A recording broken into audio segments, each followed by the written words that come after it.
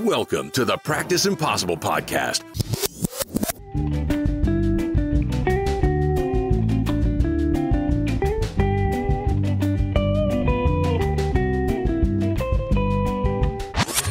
Where your host, Jude Pierre, MD, also known as Coach JPMD, discusses medical practice topics that will guide you through the maze that is the business of medicine and teach you how to increase profits and help populations live long. Your mission, should you choose to accept, is to listen and be transformed. Now, here's your host, Coach JPMD.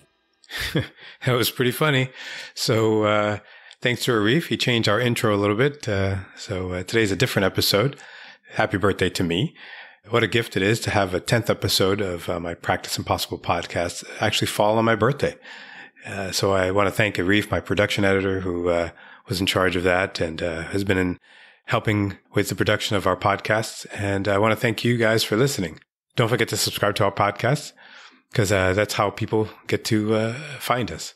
So in this episode, I'm going to take a pause from teaching about the business of medicine and selling ideas, and use this time to reflect on the podcast landscape and what it means to have 10 episodes of a podcast. I wanted to also take this time to share some of the fears that I had in even beginning this process.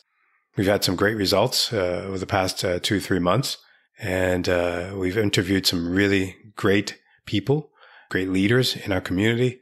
And I have a vision for the future of where the business of medicine, or at least the teaching of the business of medicine, should go for our residents, for physicians who may be struggling with their practices and looking for other opportunities. So let me share some general statistics that I have about podcasts, and a lot of this information will be in our show notes. So you can also find some of the statistics I'm going to talk about at podcastindustryinsights.com. And some of the statistics that I'm going to be talking about are related to Apple Podcasts, because after doing this for a couple of months, I realized that Apple Podcasts are the number one source for, or the number one app for our users and our audience to download podcasts. And as of August 2021, there were 2,314,146 podcasts that were active, according to podcastindustryinsights.com. So an interesting statistic was that when you look at the detailed activity for all podcasts in the past 90 days, only 22.3% of all registered podcast feeds had some activity. Of all the available podcasts, only 36% of podcasts have 10 plus episodes. And so that puts us, the Practice Impossible podcast, in a different category once we get to the 10th episode. So it's big news for us. And it's because I think many people don't have the resources, the will, or have not overcome a lot of the fears that I overcame to continue the podcast past the 10th episode.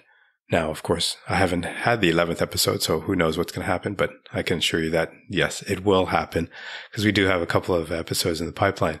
But what's important to me is to help my audience and doctors out there understand that some of the fears that you have about doing the things that you are not sure that you can do can be squashed when you have the right resources in place and right people behind you. I think one of the things that helped me tremendously was going through a boot camp with Pat Flynn and his Smart Passive Income team that allowed me to understand the business of, or I shouldn't say the business, but the ins and outs of creating a podcast, creating the content, creating the platform.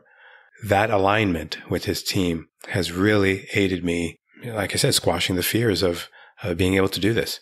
One of my biggest fears was actually not wanting to do this because my patients would hear about this and maybe they might think differently about me, or what are my colleagues going to think of? Why is this guy doing podcasting when he should be seeing patients? And, all of those things came to mind as I was creating this vision, this idea.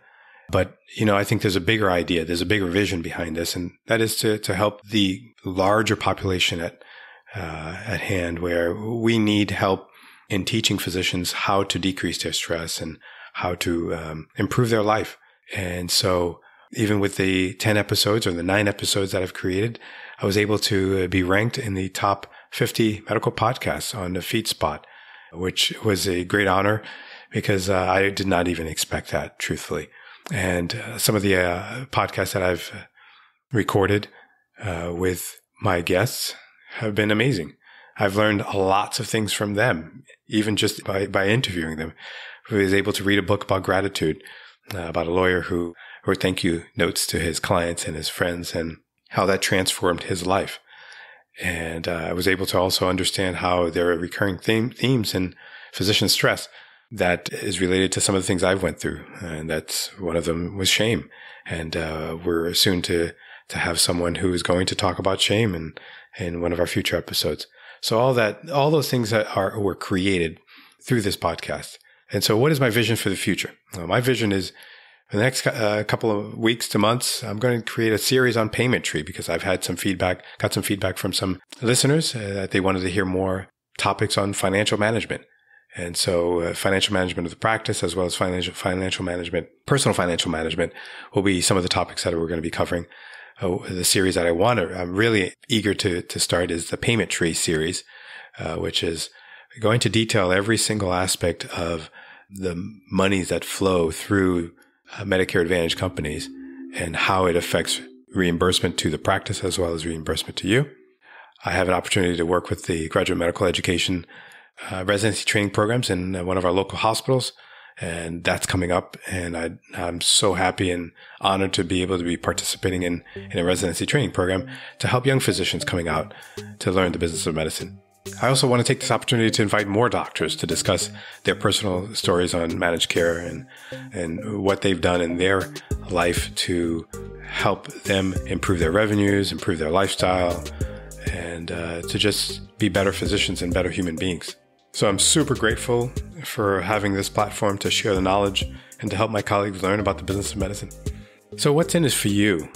Well, this is not just a podcast on how to make money and how to, run the business or the practices that you're in, but it's also how you need to live your personal life to be able to have the ability to practice impossible medicine. And if there's any topics that you want to hear more about or you don't understand or you have a guest that you want to hear on the podcast, leave a review or go to our website, www.practiceimpossible.com and send me a note. Cheers to many more episodes to come.